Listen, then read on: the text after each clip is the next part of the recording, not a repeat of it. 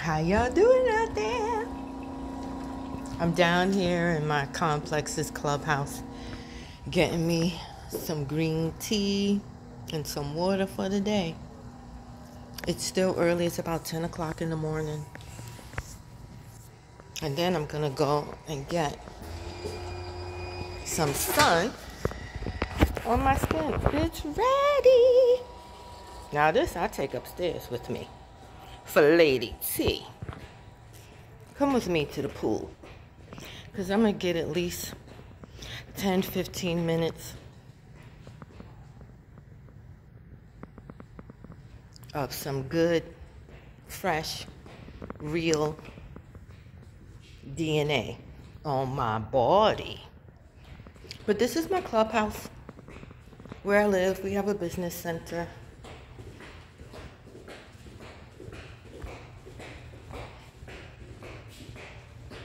We have the gym. You can rent the space out for parties and such. And here's the pool. Hold on.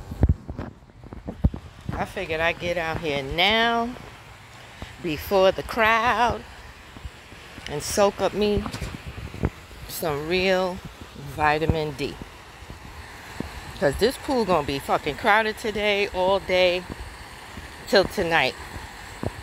I don't get in the water because it don't have the urine detector. But I'm coming out here to chill. Everybody, you know, those that can, come outside if you got this type of skin.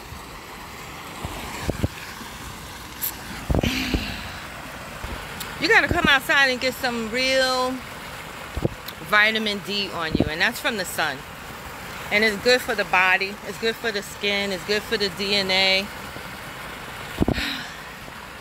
Black people, this is for you. We are the sun people.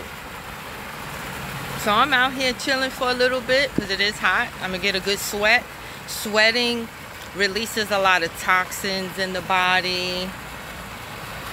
It helps drain your lymphatic system. When I come out in the sun, no, I'm not putting on any kind of sunscreen. No. You know, for those of you that do, good for you, but I just choose not to. So I want to get some DNA in my body. Plus I get a beautiful view.